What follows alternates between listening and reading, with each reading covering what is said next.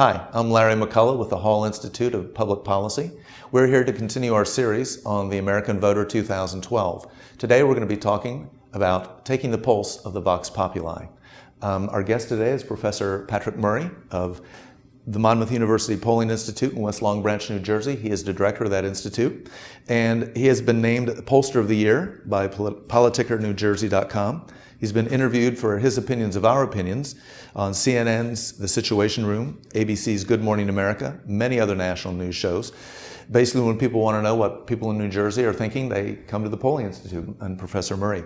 One political consultant has said that the job of a pollster is to translate poll numbers into strategic recommendations that identify who your voter should be, what is of the greatest concern to those who should be voting for you, and how you can best influence those groups. Is that the essence of political polling today? That's the essence of a candidate's pollster.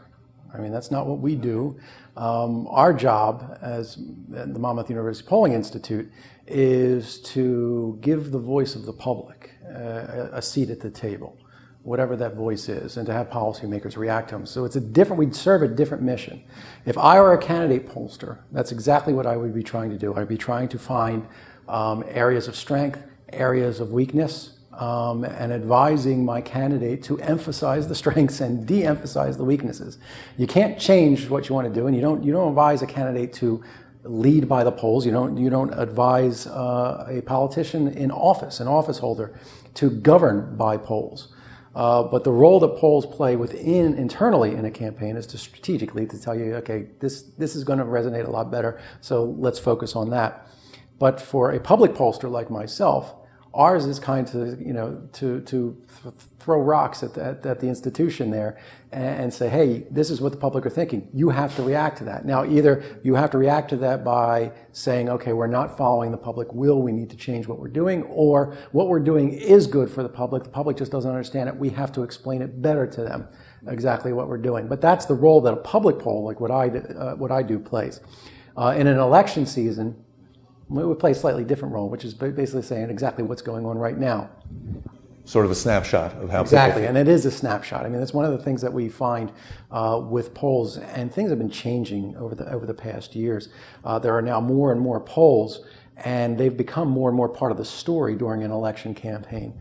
And what happens is people follow the smallest movement in polls as if they mean something large, and they look at polls that we do in the summer and say, there, your poll's off. It doesn't look like what the electorate's going to look like. Well, who knows what the electorate's going to look like? So for example, in 2008, the exit polls of people who voted that day showed that self-identified Democrats had a 7-point advantage at the polls.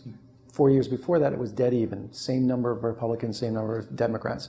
And then 4 years before that, I think it was a 4-point margin for Democrats. So every year it's different. And it's because it's different because people, how they think about themselves. But polls actually have a very iffy history of predicting the eventual outcome a few months away from the election, because that's not what they do. They take a snapshot of exactly what the electorate looks right now, and a good poll will tell you more than just who's ahead in the horse race, in the election. It will tell you why. It will tell you what's going on underneath, what kind of are the dynamic of the voters.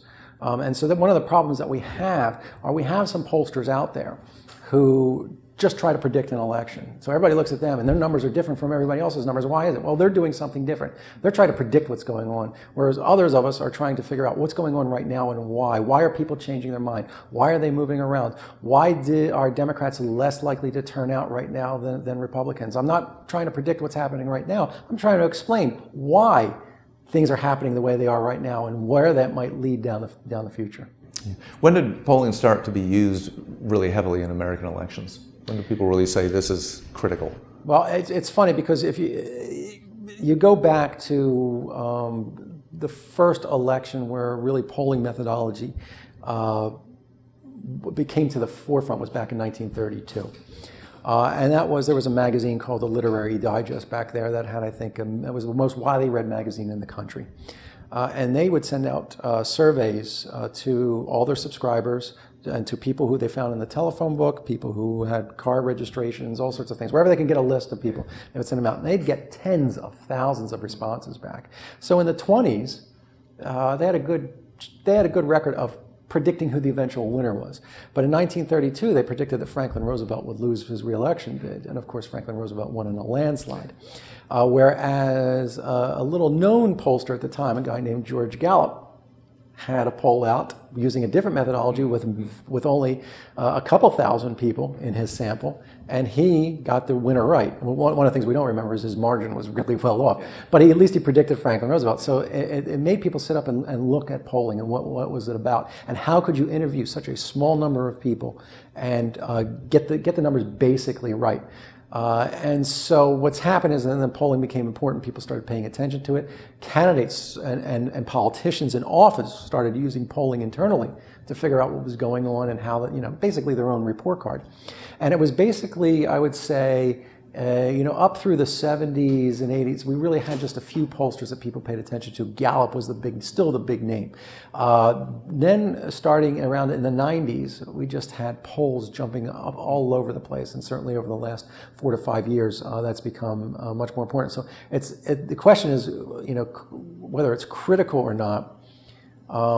It's hard to answer, because the question that I'm answering is, how much attention are we paying to polls? And we're paying attention to polls a lot more now, although we're also discounting them a lot more now, because there's so many of them. So much noise out there. Yeah, I think that's what a lot of people wonder is like, okay, I see this poll that says one thing, and then I see the next poll from equally reputable source, and they're completely different, opposite ends.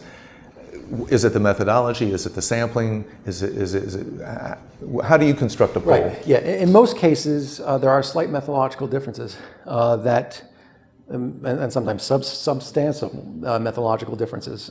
So, for example, some pollsters will use lists of registered voters to sample from. Others will use random telephone numbers and then try to drill down and get people to self-identify that they're registered voters. The difference is, if you call from a list, the person's already registered. But lists only have listed telephone numbers. So there's a lot of people that you miss if you can't get their telephone number.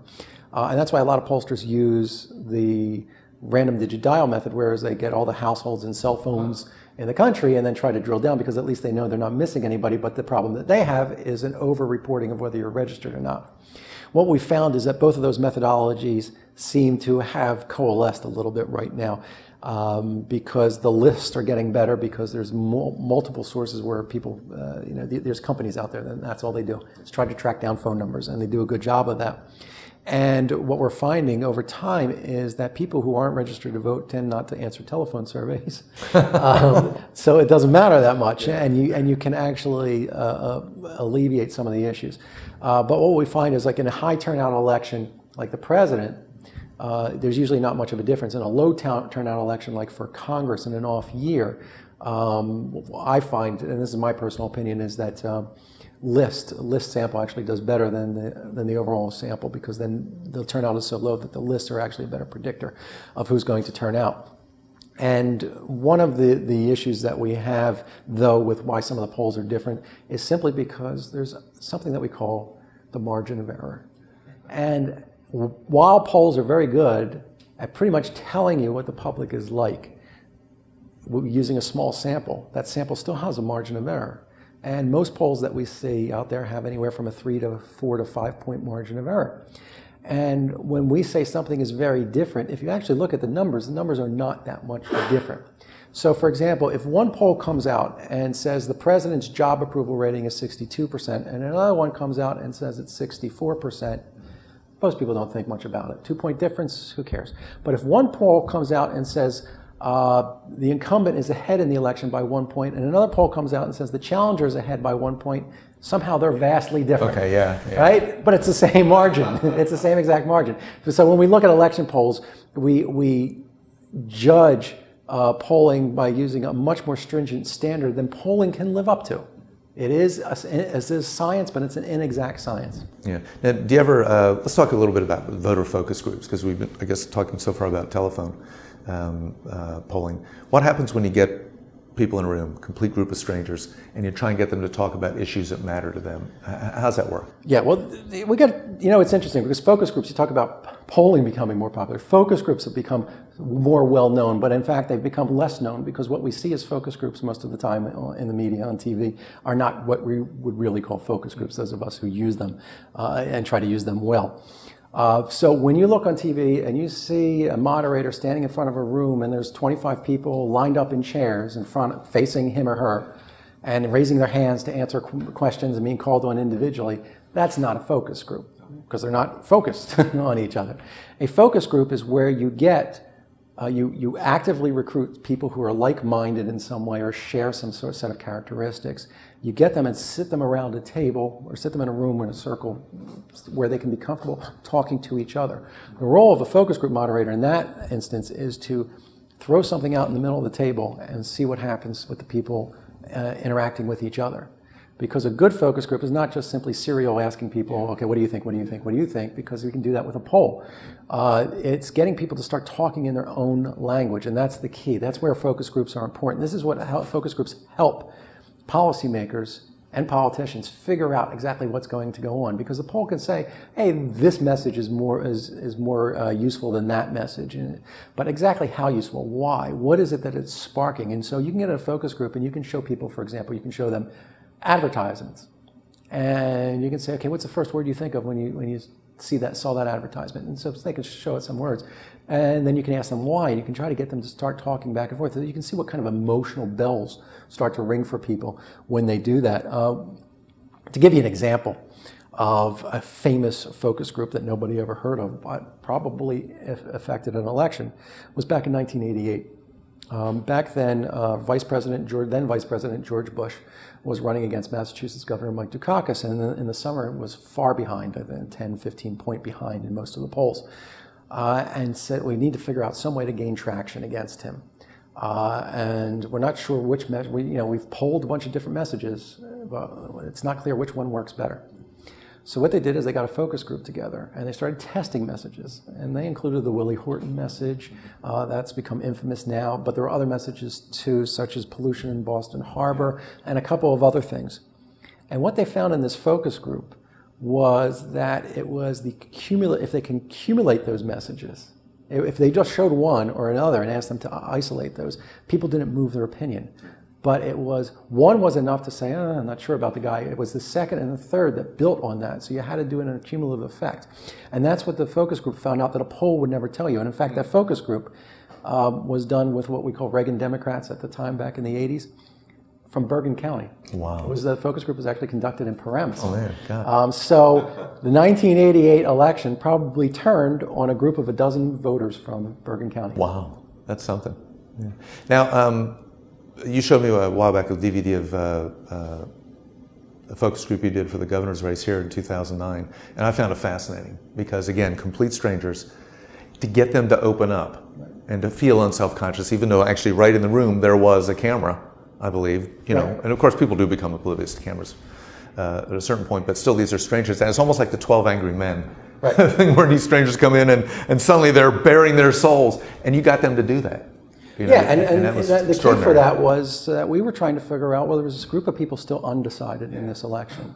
And why were they undecided? Like, what did they need to hear? What weren't they sure about in that election? Because it was an incumbent election, so usually you make a decision about the incumbent and you decide whether you're going to stick with the incumbent or go with the challenger. But this was a group who hadn't made their minds up yet. And we knew that because these were people who we had polled over the past previous months. So what we did is we went back in our polls and we identified all the undecided voters, and we recruited a bunch of them to come in and sit down with us and do that focus group. And the idea is that when they get into the room, they understand that they have some sort of shared experience. So they kind of know off the bat. So if the group is too diverse in opinions, diverse in experiences, in race, in income, all sorts of things, they kind of sense that and they'll hold back. So one of the keys to getting a good focus group is making sure people get there and understand that they're in the room with somewhat like-minded people.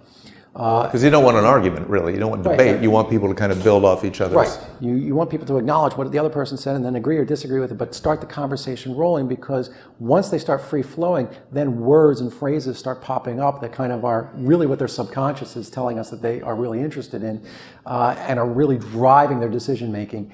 And so that really is helpful for those of us who want to understand, but also the campaigns, as I said, use this because it's helpful for them to say, okay, what are those keywords or phrases or images that will really kind of register with people and get them to sit up and take notice. Yeah. In the current campaign,